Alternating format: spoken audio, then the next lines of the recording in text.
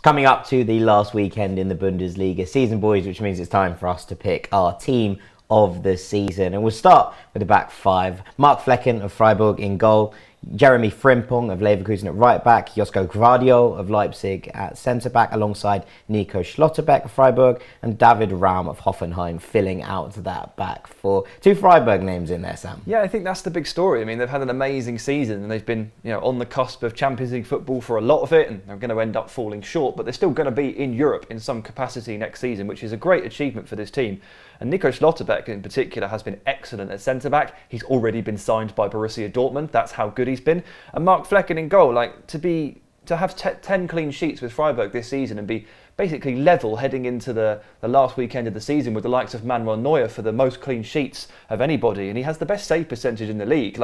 We could have gone anywhere with a goalkeeper. Neuer, Riemann, Castells has been brilliant for Wolfsburg, but yeah, I think Freiburg deserve the double here. Yeah, I'll just go to the fullbacks briefly. And David Raum, 3 goals and 13 assists from left back. Now, Hoffenheim fell off. They were in that European conversation for a lot of the season, but he was a massive part of the reason that they were even in those conversations to begin with. And Jeremy Frimpong, a little bit less, I think, competition at right back, but still a goal and 6 assists for him, and a lot of pre-assists. He at one point in the season was top of that pre-assist chart. He's so crucial to the way that Leverkusen play and the way they build up. They've obviously secured... By build up, you mean run forward at full speed. But they've obviously secured their Champions League spot. He's been massive to that, and I can't wait to see him back in that competition again. Then you're going to take us into midfield, where we've gone for Joshua Kimmich of Bayern and Jude Bellingham of Dortmund. Yeah, look, Kimmich's well established now. We all know everything that's great about him, but Jude Bellingham, we actually do too, but it's pretty flabbergasting, really. Look, there's 2 great stats about Jude Bellingham, right?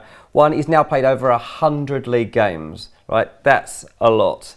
The second stat is that he's 18. Put those 2 things together and you get an understanding of what an outstanding talent he is.